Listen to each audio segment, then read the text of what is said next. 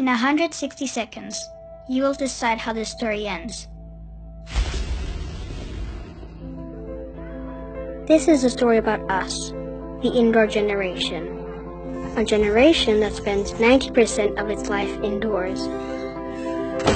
It all started the day we left nature behind.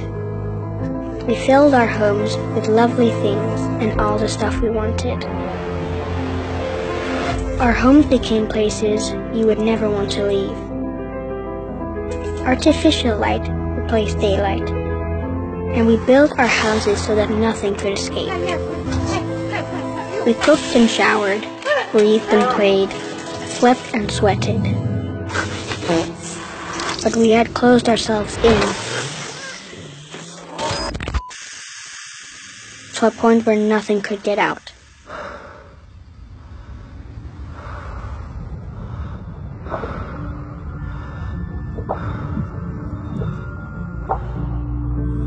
So when the air turned bad inside, we tried fixing it with chemicals. And we put in little artificial suns everywhere to make the darkness bearable. That's when things started to happen.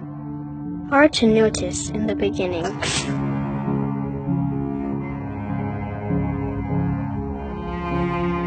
Some needed help to sleep, to breathe, to not itch. Many of us even started to feel sad. So we turned on happy lamps to make the sadness go away. Then, scientists discovered that the air inside our homes is up to 5 times more polluted than the air outside. And that the lack of daylight can affect children's learning and increase blood pressure. It turns out that kids' rooms often have the highest concentration of toxicants in the house.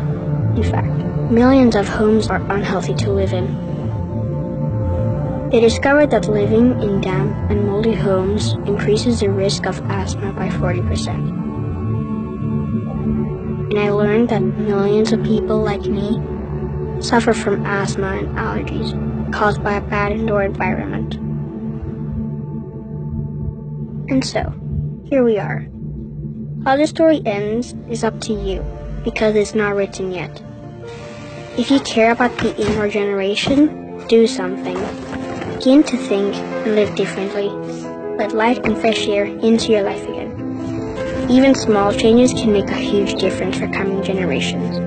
Learn how at theindoorgeneration.com.